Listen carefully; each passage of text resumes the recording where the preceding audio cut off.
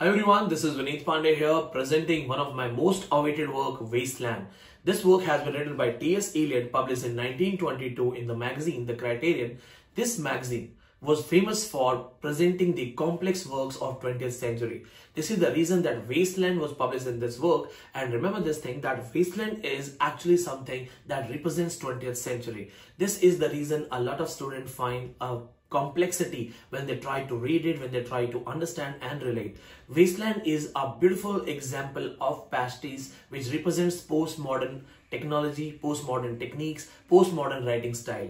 Along with this, I also want to convey that there are 3 special videos dealing with the summary of Wasteland, the all story related to Wasteland, then introduction of T.S. Eliot, who is T.S. Eliot, why he wrote Wasteland, and then what are the most important lines asked in Wasteland. A lot of exams have some lines taken from Wasteland. So I have given all the information in 3 different videos.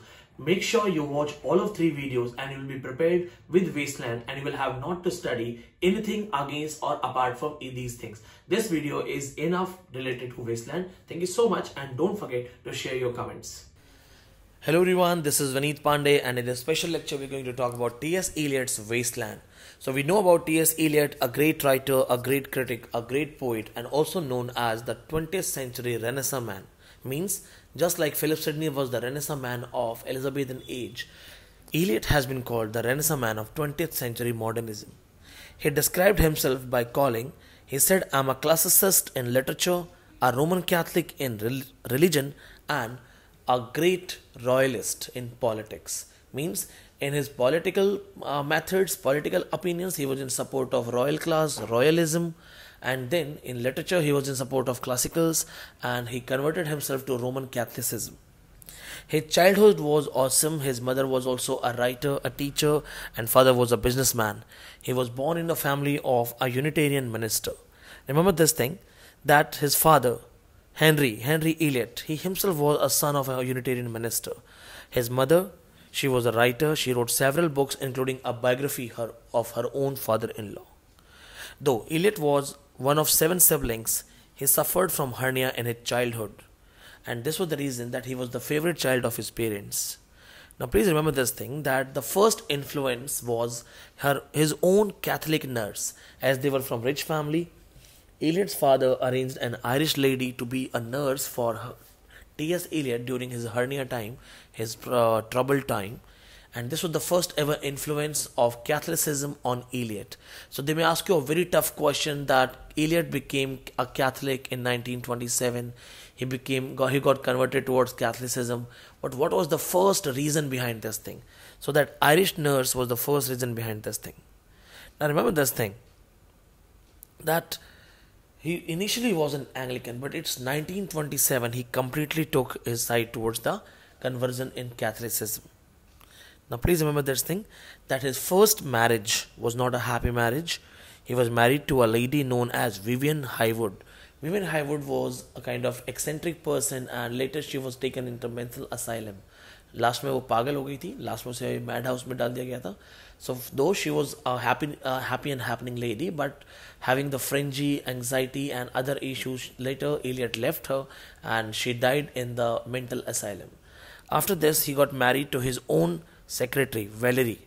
Valerie was the secretary, and he lived his happy life with her.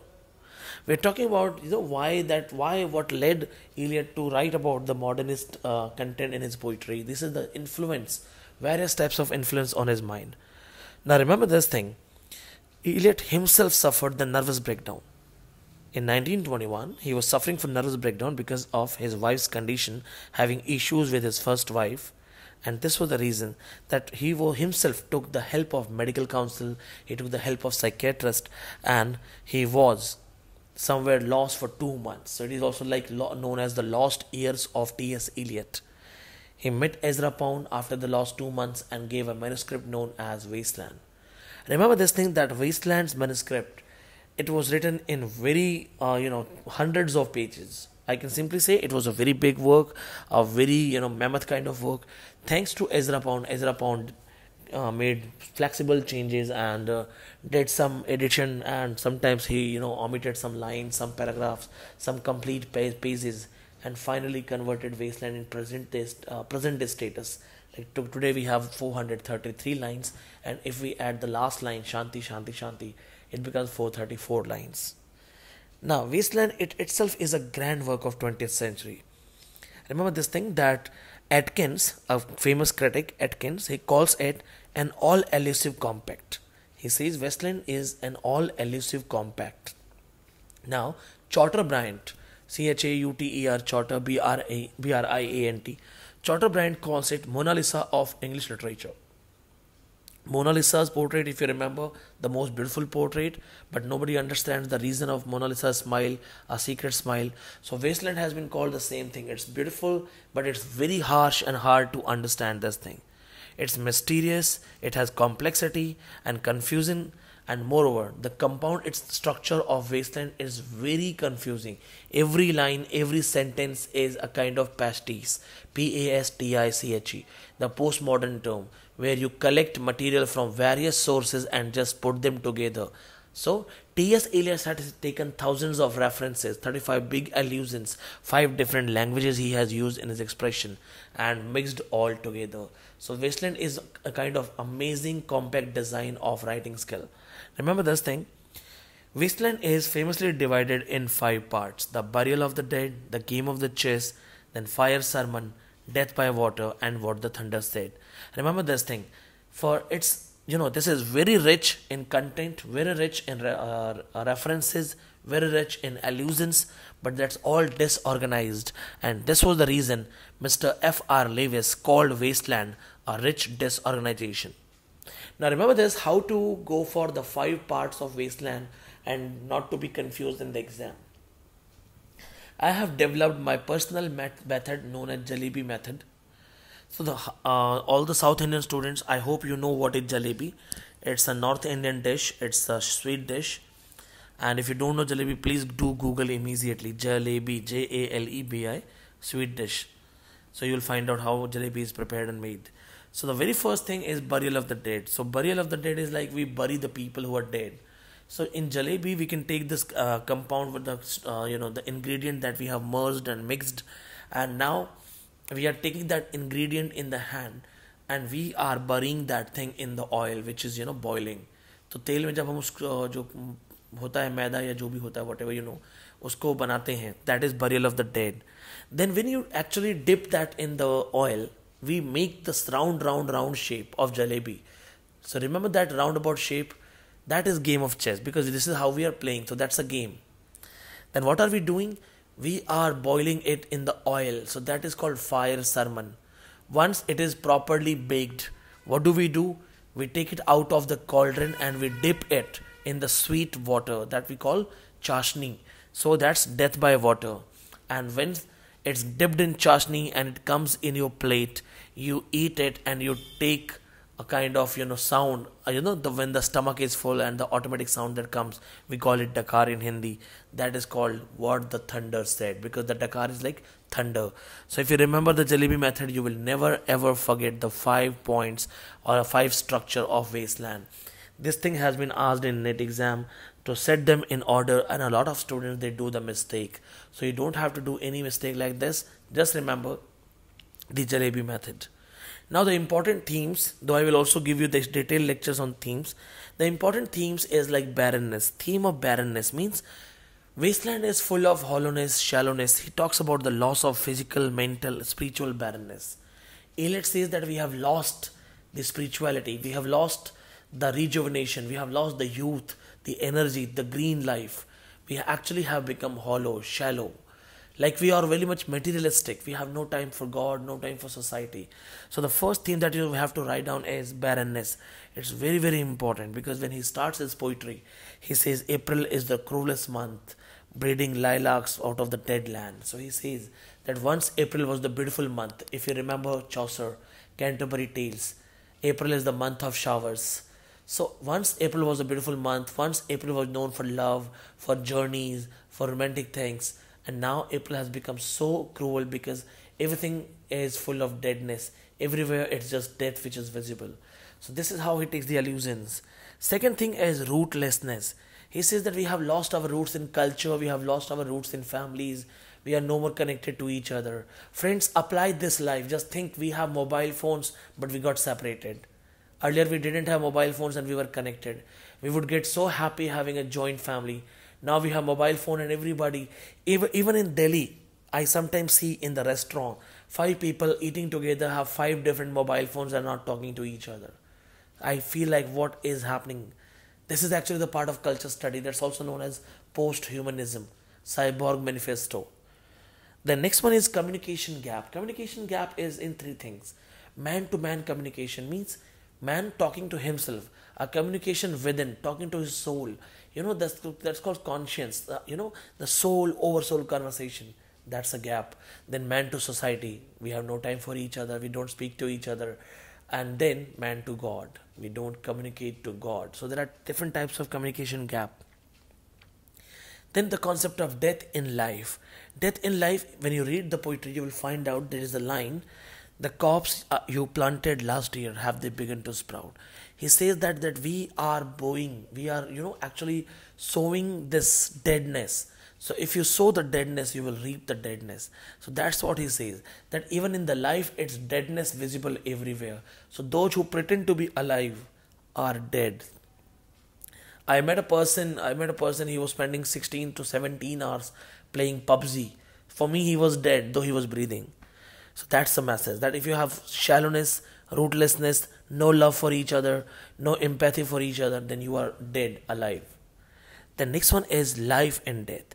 This is reflected in the 4th part, death by water, where the ancient faith of regarding, the effigies which were immersed in water, they would come back.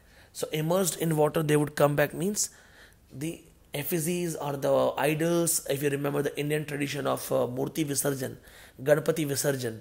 So we, immerse these things in the water with the hope that they will come back rejuvenated, come back with youth and will bring prosperity. So that is also the message here, that the death itself can be the reason of a new life. Sometimes we give it a chance to start it once again. So death itself can be the rising of a new life. Then there are so many other myths, because the narrator is sometimes T.S. Eliot himself, then sometimes it's Tiresias, then sometimes it becomes Fisher King, then sometimes it becomes Haitian girl. So there are so many narrators, but whenever they question you, remember, answer this, that Tiresias is the narrator, because Eliot admits that it's Tiresias who is the narrator. Tiresias was a blind man who was given a boon to see the future. Now remember this thing, the myth of Fisher King. Fisher King was the one who raped nuns and was given a punishment to be impotent forever. So he is also known as the wounded king. He was attacked and injured on his genitals. He is no more able to have intimacy to produce children, and that's why, and moreover, he is always bleeding. So he's known as the bleeding king, the impotent king, that shows the infertility, that shows the fertility myth. Then we have Fisher King. This is the Fisher King myth. Then after this we have Icarus myth. Icarus with his father Daedalus was in the prison. Daedalus was a great craftsman. Daedalus started collecting the wax from the walls of this jail prison, and he collected the wax and made the wings of the wax. Icarus and Daedalus, they used the wings made by wax to flew away. So they flied and escaped from the prison. But Icarus was so happy to find a new power of flying, he started challenging the heights. And his father Daedalus warned him that please don't go too close to the sun, because the hotness of sun, the heat of sun will actually melt it away. But Icarus didn't listen to it. He kept on trying to challenge sun. He went too close and his wings melted away. He fell down and died. So where he actually fell down, it is known as Icarus Sea or Icarus Sea. Remember this thing, the Icarus myth is that we are challenging ourselves, and which is leading us for our doom, our our fall. So one must not try to cross the limits. Now what we have done with nuclear weapons, you understand this thing, that today we are scared of nuclear weapons, especially if people like Kim Jong, people like Trump, or the ISIS. What if they have nuclear bomb? So they can target anyone. Then Haitian girl is showing the lust. Haitian was a boy. He has been called a girl here. He was a boy, loved by the god. So Zeus was in love with this boy, but there was another god, Zephyr, the god of west wind. So he was also in love with the same boy, and he was jealous of him. So one day Zeus was playing with Hesiod, but west wind killed him while playing. So this is the reason that it shows that the lust has surpassed the love, and it's jealousy. Jealousy is resulting in all types of bad things, all types of killings and all. Then here we have Indian mythologies. Indian myths means the philosophy taken from Upanishads, and here we have Datta, Damita, Dayadhavam. Now remember this thing, that Datta, Dayadhavam, Damita.